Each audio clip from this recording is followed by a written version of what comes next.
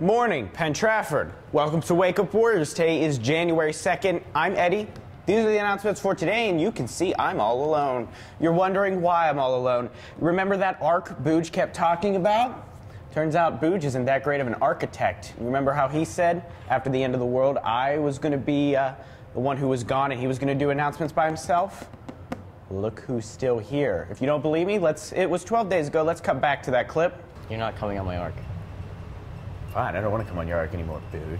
Whenever Eddie's gone, I'll do the announcements from my arc. From his arc.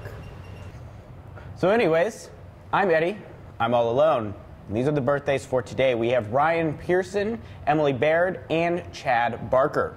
CAP projects for this week are for Saturday, January 5th, Pet Friends. Also, students interested in learning about Virginia Tech, the former student Perry Arts will be visiting PT January 4th at 9 o'clock. Interested students should sign up in the guidance office.